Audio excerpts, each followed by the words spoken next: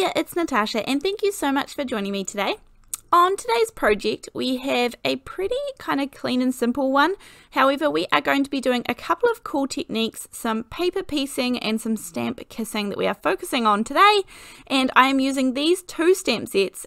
I'm starting with a piece of paper that was left over from another project, and I'm first of all cutting it down to be 4 1/4 by 5.5 inches, and then I decide I might as well cut it down now with this one because I won't be trimming anything off later.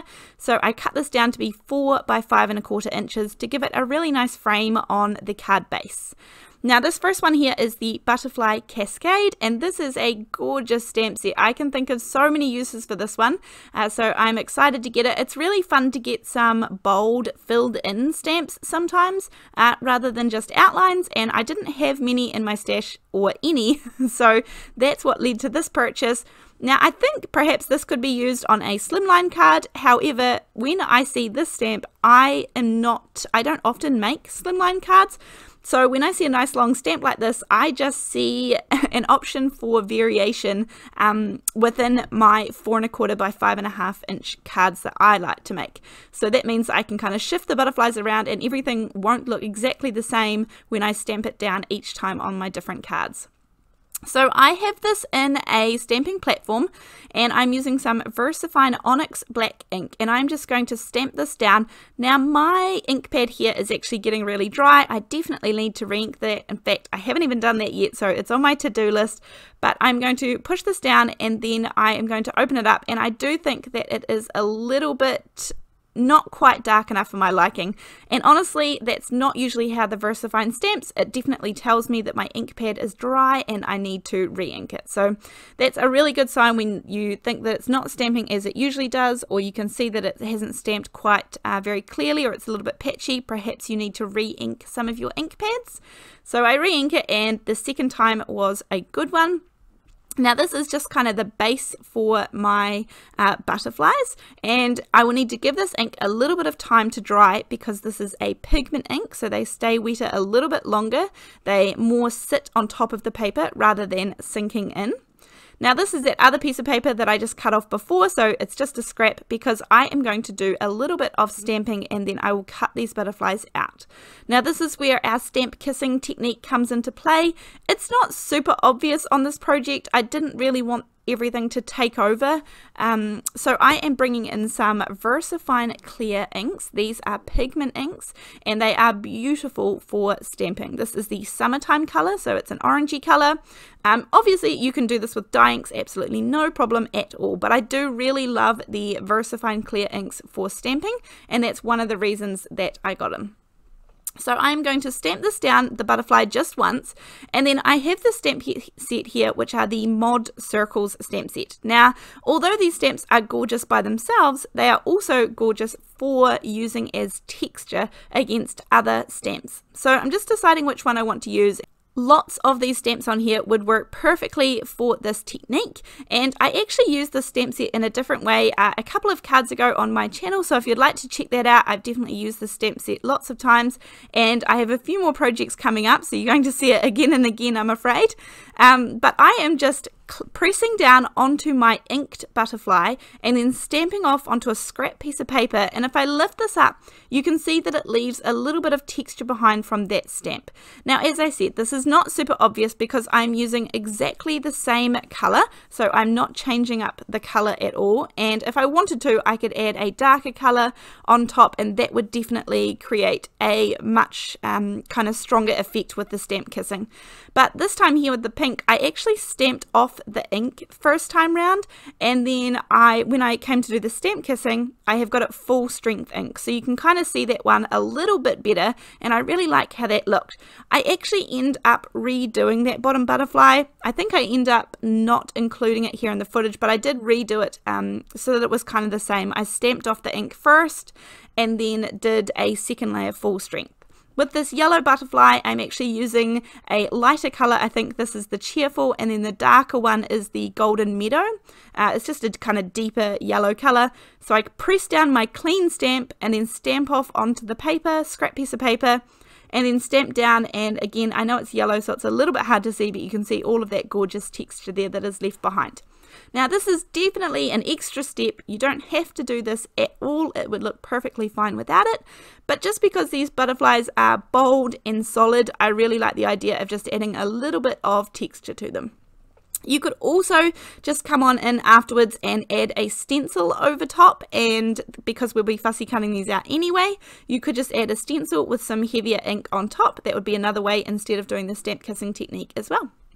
Then I'm just going to cut these out with my little Cutter Bee scissors. These are my favorites, and I am going to cut quite close to the orange. I don't want there to be any white showing from the outsides, so I'm making sure that I cut just inside. Now here, I did actually include the footage, sorry. This is where I re-stamped this one, and I like this one far better. And I guess this was the first one that I practiced on when I was stamping them originally, so at least I got the hang of it and found out what I wanted. And then, as I said, this one is definitely more what I was thinking, and the stamp kissing is a little bit clearer on this butterfly for sure.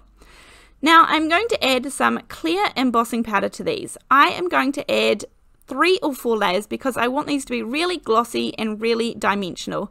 I am using the Versamark sticky embossing ink, and this is a really good quality one. I have used so many different embossing inks over my time, and I've definitely come back to this one. It is worth the investment, and all I'm going to do is dip my butterflies into the clear embossing powder and then re-ink them up using the embossing ink again. And you can see that's with 1 layer, but here is the second layer. I'm kind of skipping through this because at this stage I'm sure you guys know how to do the embossing, but I'm going to keep dipping these butterflies and then put them in the ink and then back into the embossing powder and just reheat them.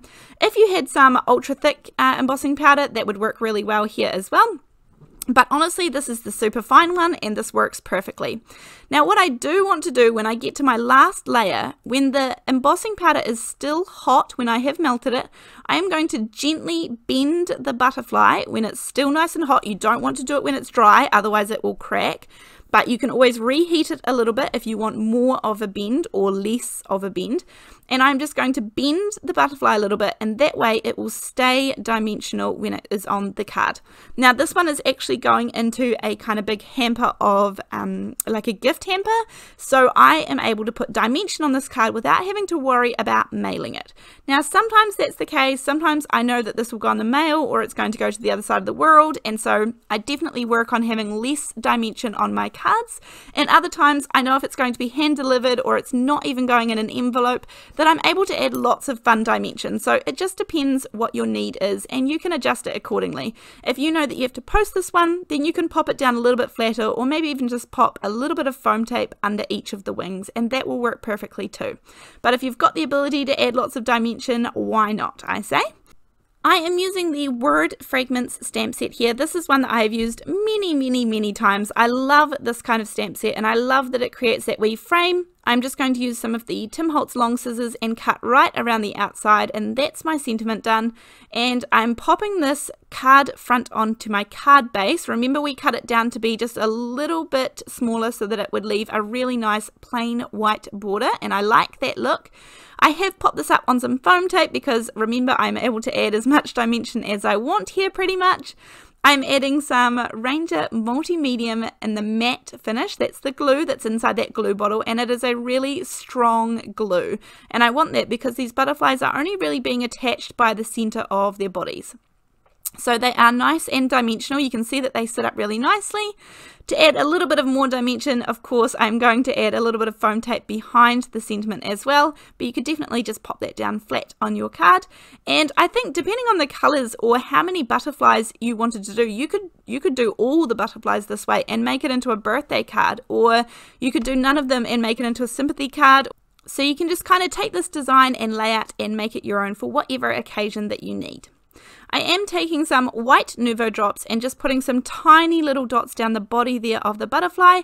I will also pop some here there around the page, just a couple. You could use anything, enamel dots, or you could use color pops, or you could use Nuvo drops, anything that you have, or some gems or beads. They would look lovely down the center of the butterflies. And that is my card finish for today. Thank you so much for joining me. I will leave the links to all of the products that are still available in the description box below this video. And other than that, I will see you on the next one. Thanks, bye!